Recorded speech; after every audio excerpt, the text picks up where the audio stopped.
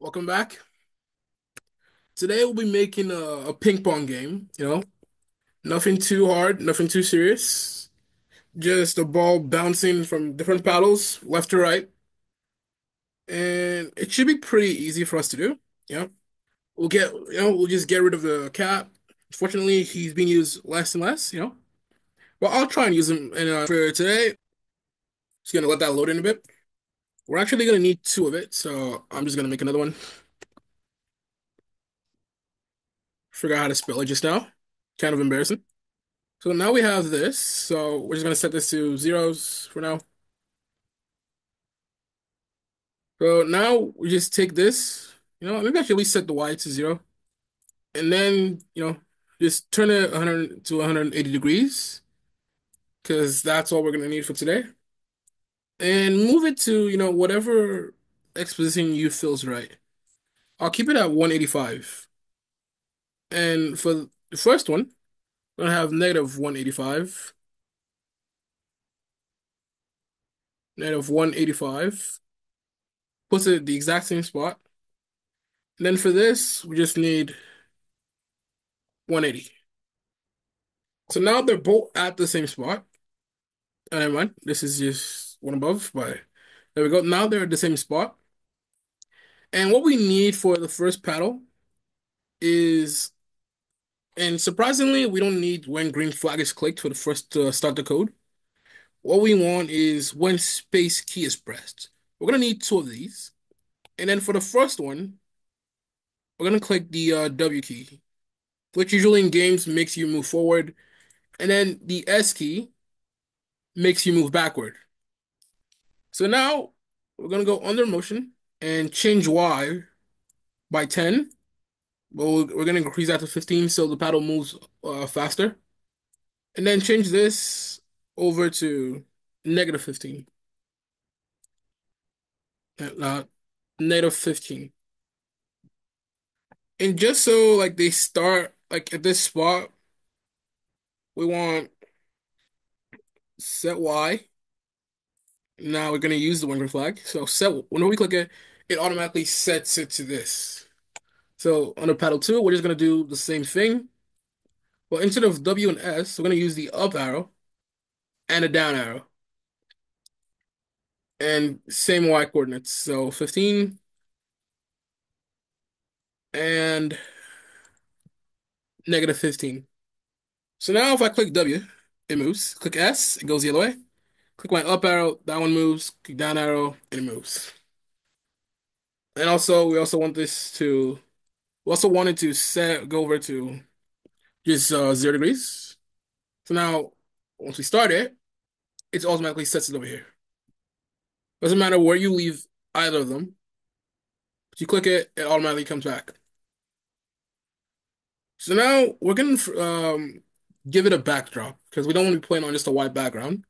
We're gonna use the boardwalk for today, and just so we don't make a mistake, we're just gonna come over on backdrops right here, and then delete this first one.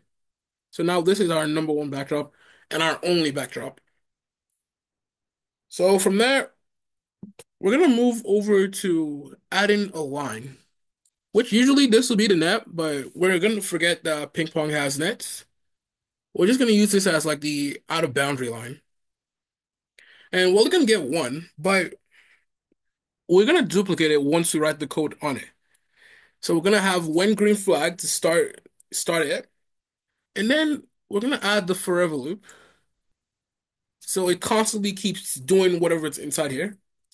Then the if then command, this conditions it to whatever we have here. If it's right, then it does what's inside here. So now we're gonna scroll and take stop all and place it right here.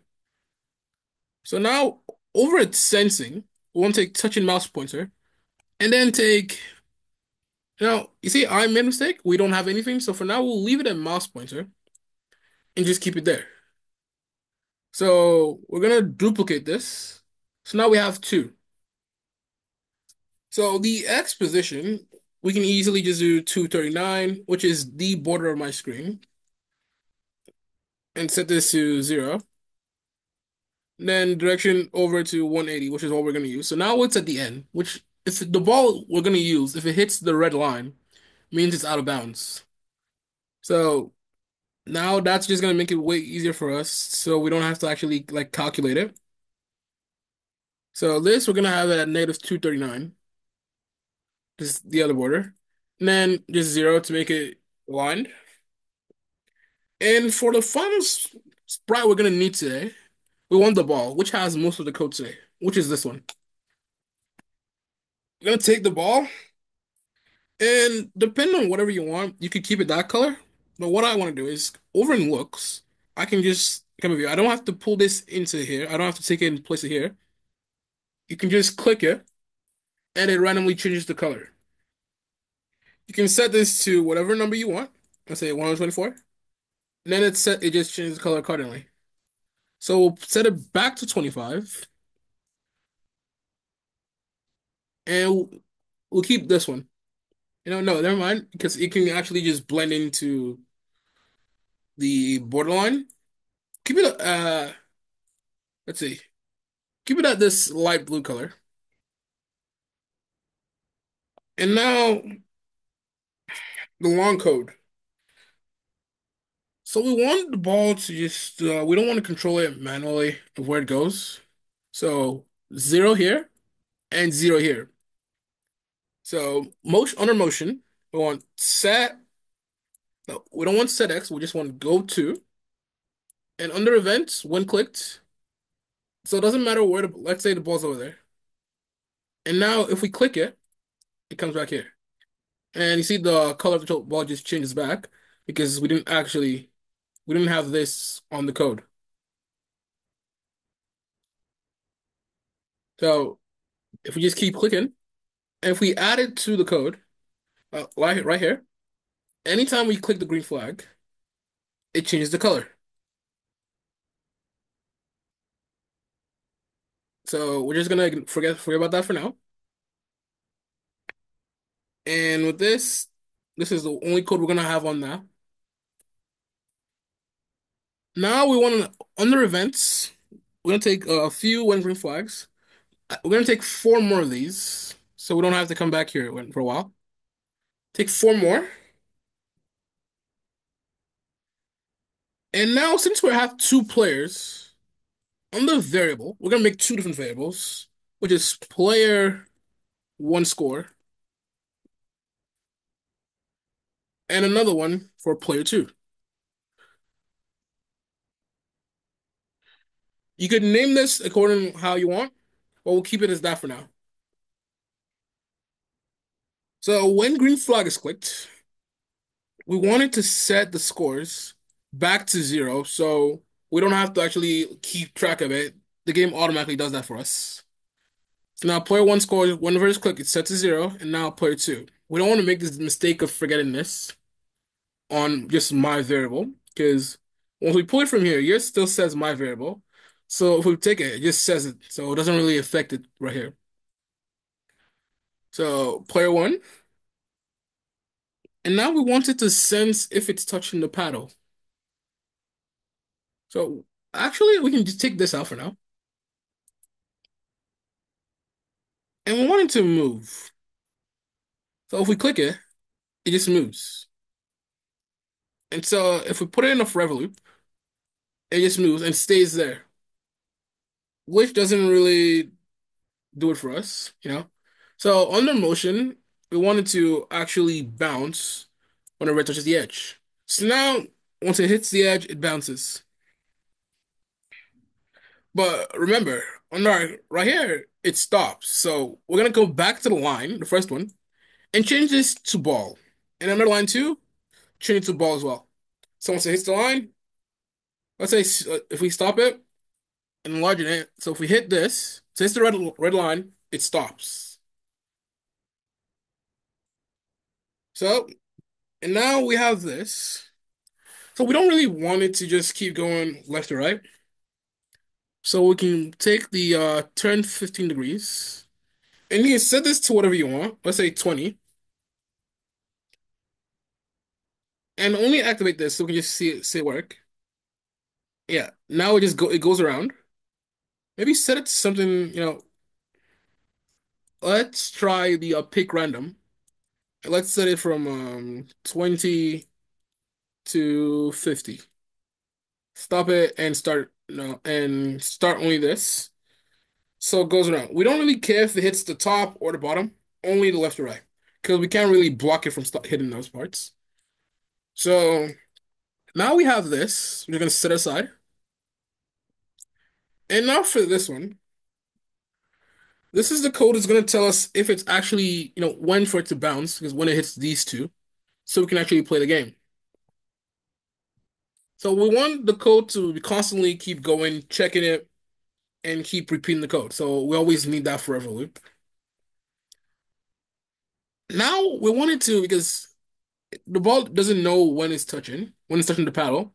So we want the if statement is then and add a sensing and take touch and mouse pointer and just paddle, which is the first one.